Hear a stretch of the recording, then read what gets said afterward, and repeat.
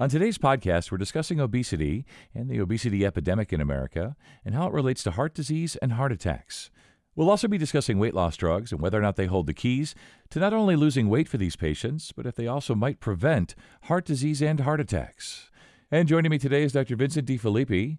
He's a cardiothoracic surgeon at Salinas Valley Health and a nationally recognized expert in the field of cardiac surgery. He's board certified in cardiothoracic and general surgery by the American Board of Thoracic Surgery. He served as the director of cardiac surgery for Salinas Valley Health and was recently appointed to serve on the clinical advisory panel at the Department of Healthcare Access and Information. Dr. DeFilippi's expertise is essential as the Department of Healthcare Access and Information expands its cardiovascular outcomes reporting program for all cardiovascular services in the state of California. This is Ask the Experts, the podcast from Salinas Valley Health.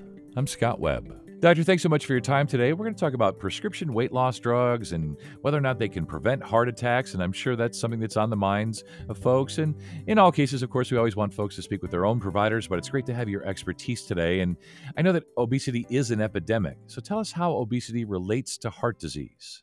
There's multiple risk factors for getting heart disease, and one of them is obesity, which can be either from poor diet or from lack of exercise, which are the key issues. Just wondering if it's accurate to say that once a patient meets with you, is it because something has happened? Have they had some sort of heart event? And, what are you seeing now that you weren't seeing 10, 20 years ago when it comes to obesity and or heart disease? So when they come to see me, clearly things have progressed pretty far if they're going to need heart surgery. But the thing that's been interesting, especially in this community, is that the obesity and then subsequent diabetic consequences of poor diet and exercise have now hit younger and younger patients. So what we're seeing is that patients are getting diabetes when they're maybe even teenagers. So by the time they're 40, they've already had diabetes for 25 years. And so now they have heart disease that's so advanced that they might need heart surgery. In the past, maybe people would get diabetes when they're 50, 25 years later, they're 75. So we're seeing much younger patients coming in because this is starting to affect younger and younger people. Let's just talk about, in general, how can folks improve their health? What can we do? Well, there's a lot of things that we know to decrease your chances of having heart disease. Things like we've talked about, the diabetes and the exercise, watching cholesterol. There's certain things we can't change, whether you have a family history or not. There's some testing we can do to monitor it.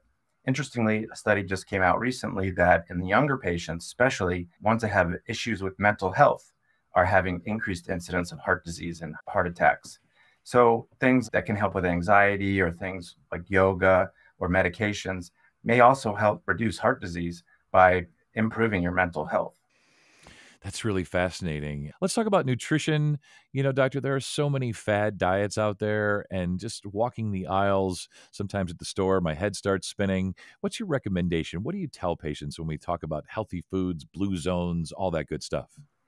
So blue zones is an interesting concept because it goes further than just the diet. It's a whole sort of way of life. It's some of the other things we talked about, but as you age, having purpose and walking more and all of the things that in those blue zone cultures are what reduces the incidence of heart disease. The thing that is difficult is that with diets now, there's so many diets, like you said, and we just know that studies come out that the typical Mediterranean diet is still the most recommended overall for heart health, and keeping away from certain foods are still recommended. But as far as physicians go, and as far as patients go, coming in and getting monitored for these things, getting their cholesterol checked, getting their sugars checked, getting their blood pressure checked is going to be the best way to monitor the effects of how their diet and exercise are doing. Yeah, that's such great advice. And we try to do that through these podcasts to encourage folks to see their doctors, to see their providers, to have those tests done, things like that. And let's roll up our sleeves a little bit more and talk about, diabetes drugs are being prescribed to people who want or need to lose weight. And then there's a study that concluded that some weight loss drugs help prevent heart attacks. I'm going to need your expertise here. What are your thoughts on this, maybe including side effects, things like that? So the side effects are the biggest problem with these new drugs. Basically, they're almost always gastrointestinal side effects. They make it to a point where people just can't tolerate the drug because it's so severe. The other issues that we're not sure about because these drugs haven't been long enough, or any long-term sequelae of these drugs. It appears that if you stop taking them after you've lost the weight, that the weight does come back. So just like a lot of these other medications, whether it's for blood pressure or for diabetes or for whatever, they do tend to be a lifetime commitment. The other issue with these drugs are presently they're still very expensive. Access is still difficult to getting them. And so there's still some unknowns as well. Yeah. Wondering about these drugs, should they be used in people without a history of heart attack or stroke to help them avoid a heart event?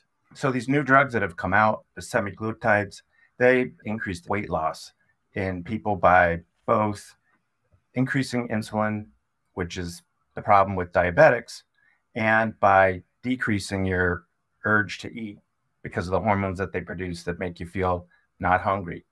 So initially the drug was only used for diabetes, and then it was found that people were losing weight, and now it's also being used for people to lose weight, but nobody was sure what effect that might have on heart disease. So recently a study came out showing that in people who do have cardiovascular disease, that if they take this drug, even if they don't have diabetes, which is what the drug initially was used for, that you reduce your chance of having a heart attack or a stroke. So that's still the unknown. This study came out just a couple of weeks ago, and it was only done in people who have both obesity and a history of some cardiovascular disease.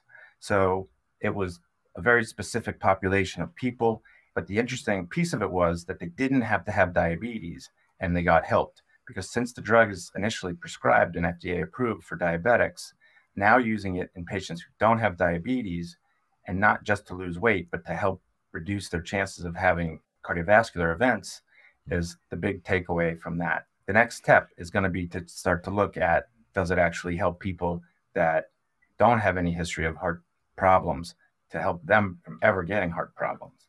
Yeah, right. To be determined, but would be pretty interesting and pretty mind-blowing if it turns out that is in fact what happens, or that's in fact the way it would work.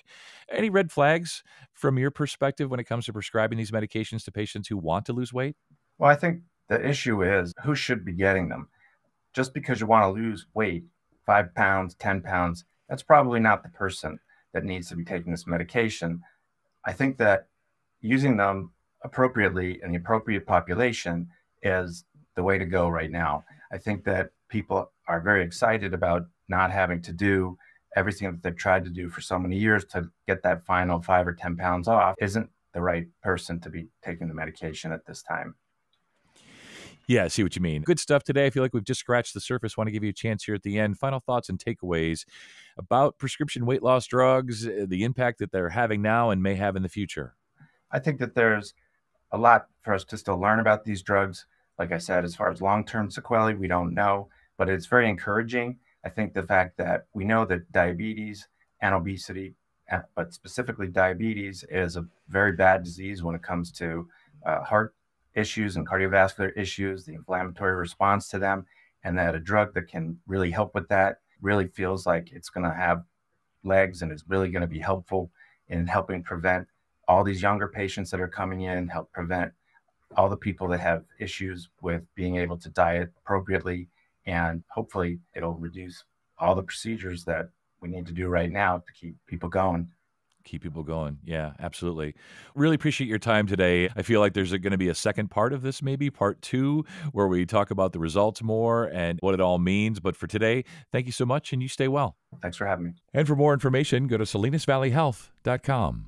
And if you found this podcast to be helpful, please be sure to tell a friend, neighbor, or family member, and subscribe, rate, and review this podcast, and check out the entire podcast library for additional topics of interest. This is Ask the Experts from Salinas Valley Health. I'm Scott Webb. Stay well, and we'll talk again next time.